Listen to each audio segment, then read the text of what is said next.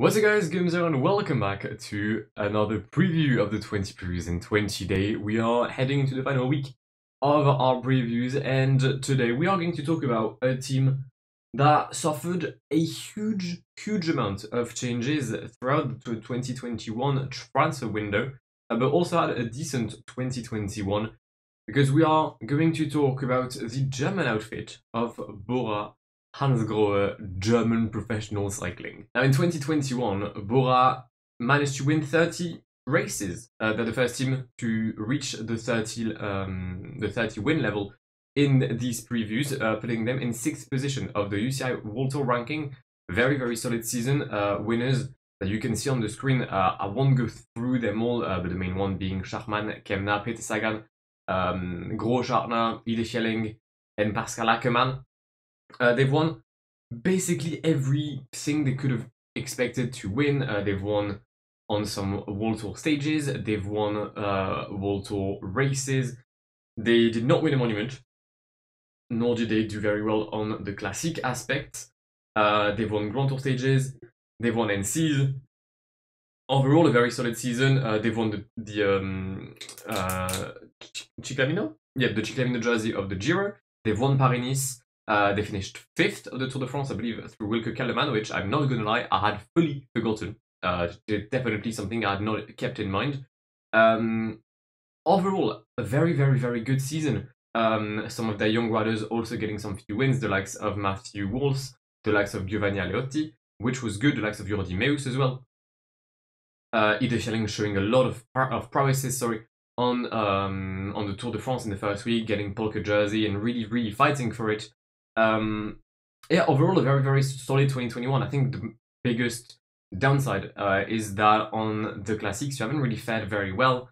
I think you got a podium on the Amstel with Schachmann, but on La Flèche and on Liège you're not exactly doing well. You get P4 on San Remo, I think, through Peter Sagan, but on the Ronde and Paris-Roubaix, again, not exactly where you probably would have wanted to be. So yeah, that's the biggest downside to Bora's 2021, but overall a very solid season. And on God, this is the biggest transfer window so far, name-wise, because you're losing, well, arguably the rider who made your team. You're losing Peter Sagan, who came through after like the team NetApp had gone, and with him, he's bringing Danielos, Machi Bodnar, and Juraj Sagan to Direct Energy. You're also therefore losing Erik Bashka because you don't really need a Slovenian side anymore. You're losing Maxi Schachmann, sorry, Mikkel Schwarzmann, Andras Schillinger, Rüdiger Selig, Markus Burghardt, who's retiring, and Pascal Ackermann, who wanted to get some change, and he's going to UAE. You're losing some big names, but fuck me, the signings, Jesus Christ. You're starting off with former green jersey Sam Bennett, former rider from Bora Hansgrohe, back home when he said he was going to leave Bora because it wasn't good for his mental state, and then he's going. I don't understand, but we move. Danny Van Poppel, back to World Tour. I mean, he was already in World Tour with Intermarché, but back in good shape with Intermarché, moving to Bora, and then Alexander Vlasov, Sergio Higuita, Jai Hindley. Why? Why? Who did you lose in Mountain to make you think that that was a wise purchase? No one. Marco Hala, who had shown some very decent things with Bahrain, but then again, everyone shows good things with Bahrain. Jonas Koch, Ryan Mullen, Shane Archbold, which will be a decent lead-out man for Samuel Bennett. And then two youngsters. The first one, Luis Joe Lurs, and the second one, Sienna Utebrooks. I think I pronounced that right, I could be wrong. Who's already like seen as the next Remco Evenepoel. Remco Evenepoel is already younger than me, so this makes me just old. But fuck me, what a window. What a window. You're getting Sam Bennett, and sure, when someone goes from Quickstep, or sorry, from Quickstep to another team, they usually win less. But I mean, he's shown in the past that he could win with Bora, and Bora knows how to win as well. Van Poppel, decent signing. And you wanted to strengthen yourself on the Grand Tour aspect. You're getting Vlasov, who's left Astana, didn't exactly perform as well as he probably would have wanted to on the Grand Tours. P4 on the Giro for the Russian. He's joined by Sergio Higuita. I feel like he could have had a great role with VF, if I'm honest. But I guess he was just looking for a way out, for something maybe a bit new, a bit more competitive. I think Bora is a more competitive team than EF for sure. So that's quite fun to see. And Jai Hindley, who did not capitalize on his 2021 Giro, sorry 2020 Giro, where he finished second behind Terry Gennard. And that means that Jai Hindley and Wilco Kelderman are going to be together yet again. And the lineups Grand Tour wise for Bora Hansgrohe are ridiculous. They've got like 3 leaders on every single Grand Tour. So yeah, it's gonna be quite mental. Now for my rider to watch, I've struggled, I can't lie. I've really struggled because I could have gone. I mean, my first thought was to go with Ciano Tobruk. I figured that was maybe a bit too easy, and also he's not going to be rushed. He's not going to do any big races this year. I think like his biggest race most likely is the Tour of the Alps. So I figured let's not go for him. So it led me to like Matthew Walsh, Jordi Meus, Giovanni Aleotti, Ide Hering. And I would have gone for Eder. I really would have. But he's not going to do any Grand Tours this year. And I feel like that's... I mean, on paper, he's not going to do any of them. So I could not go for him either. Giovanni Aleotti, the issue he has is that his biggest race will be the Giro, and there's already 3 mountain leaders on the Giro. I don't see how he's going to fit in the team, and I don't think he's going to have a lot of opportunities. So it was either Jordi Meus or Matthew Walsh. Both of them are sprinters. The 2 of them are going to the Vuelta. So I think they'll have a battle to know which will be the marquee sprinter. And I'm going to back Jordi Meus. He's won Paris-Bourges last year at the end of the season. He's also already podiumed the stage on the Vuelta last year. He's a very promising sprinter.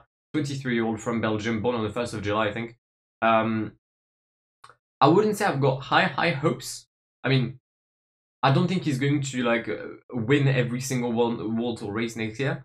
But I reckon he's got a decent shot at winning, like probably like a sprint on the Vuelta, if I'm honest. He's very talented, and I think he's going to benefit a lot from the departure of Pascal Ackermann and Peter Sagan. So sure, let's say that Bennett replaces Pascal Ackermann. Then it's, I guess Danny Van Poppel technically could replace Peter Sagan. But Jordi Meus, I think, has more potential to become a better sprinter than Danny Van Poppel. So yeah, I backed the Belgium for my ones to watch. But then again, there's so many young riders I could have backed. Like even Frederic, what's his name? Wiedhoff? Something like that, a Dane of 20-year-old.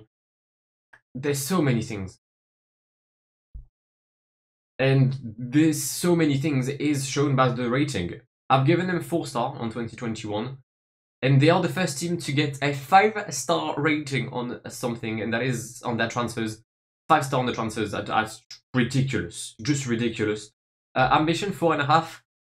Yeah, you've signed Sam Bennett, Vlasov, Jai Hindley, Higuita. You've got youth prospect. You still have Schachmann. You've got Nils Pollitt. Yeah, that's quite good. Yeah.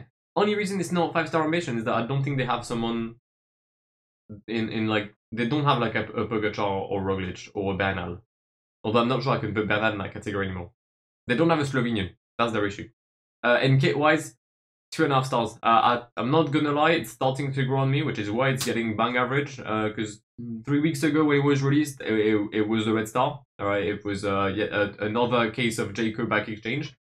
But overall, that means it's 4 out of 5 for Bora Hansgrohe. I've got remarkably high hopes for them. I can't lie. I really have. But this is where we're going to wrap up this preview. I do hope you've enjoyed it. Tomorrow we are heading for not the final time in Asia with one of the 2 states from the Middle East.